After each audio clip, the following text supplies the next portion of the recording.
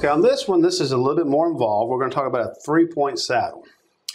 And we're going to be very specific because the manufacturers of benders typically have instructions in their manuals for a 45 and 22.5 degree three-point saddle. And that's the go-to degrees and the go-to saddle. We've got some information over here in our grid. Kind of like the most common three-point saddles would be like a 2-inch. That's a kind of a light jump over something. A 4-inch and a 6-inch. The numbers in the middle of this grid is talking about our pipe shrinkage. Well, we're going to have pipe shrinkage because if we're going to bend a straight piece of pipe into this configuration, this end that we're starting on is going to start coming backwards. It's going to start shrinking.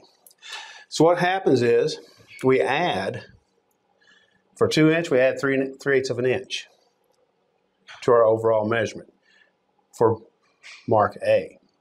For 4-inch, it's 3/4 of an inch we add. For 6-inch, it's 1/8 of an inch that we add. So the ideal is that we're looking at trying to jump over a circular or something that would fit in this radius. Typically, this can be a circular pipe or obstruction that's in a method that looks kind of like what we got drawn here. There is 3 different points here, and there's an A measurement, an A mark that's most important, and that's where the pipe shrinkage is actually concerned. So I'm going to put here with this A mark, we're going to talk about the shrinkage. And we're going to deal with the shrinkage only to the A mark. The B and C marks are just a simple reference back to A to whatever we're trying to do. In this example, I'm showing that we got a 4-inch obstruction. That's measured from the top of the obstruction to the plane in which we're dealing with. That's to the center of the obstruction. We need to know that. Now, if our measurement, let's say, is 30 inches from where our starting point is to the obstruction, it's a simple math. So if we measure from where we're starting to the center of our obstruction and we come up with 30 inches, our math would look like this because we got a 4-inch, so 30 inches, we got a 4-inch obstruction. We'll look at our little reference chart that I've created over here, and there's examples we'll show on the video. This 4-inch, we're going to add 3/4 of an inch to that. And then our B and C marks are going to be measured at 10 inches. What does that equal? Here's how it works. We're going to add for our shrinkage plus 3/4 of an inch.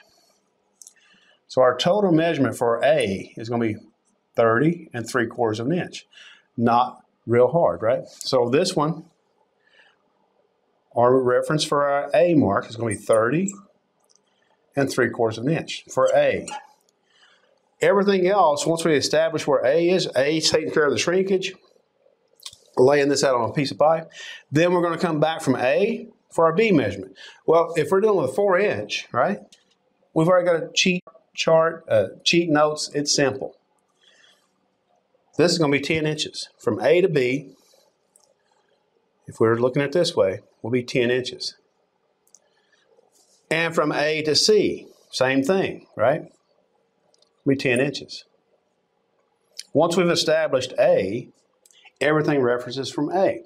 Now we've got our piece of pipe. It's got 3 marks on it. Our A is compensating for the pipe shrinkage for a 4-inch raise and a 3-point saddle. Using 22.5 on the B and C and 45 on the A. Now, when using a hand bender, we do have to use the rim notch that's associated with that hand bender. All benders have a rim notch or a location that says for a saddle bend, even in the manual, it has a notification placement. Most of them have a rim notch in that. We're going to use that notch. So it's not going to be the arrow for the A. Not sure how good you're going to see this, but you know, maybe in the graphics we'll throw something out there. There's rim notches in this bender. It's hard to see, but there's rim notches that tell us. That's where that measurement goes. It does not go on the arrow, it goes on the rim notch. We bend that reference at 45 degrees. Then we spin the pipe, slide it down, and we end up with this orientation of the bender. Now we're going to use the arrow for the B mark. You're going to bend this B mark at 22.5 degrees, which is half the degrees of the A mark. Then you're going to take the pipe out, put it in the other side, put the arrow on the C mark, and bend it to 22.5 degrees. And this should be a flat plane from here to here with a raise of 4 inches in the center. That's the ideal.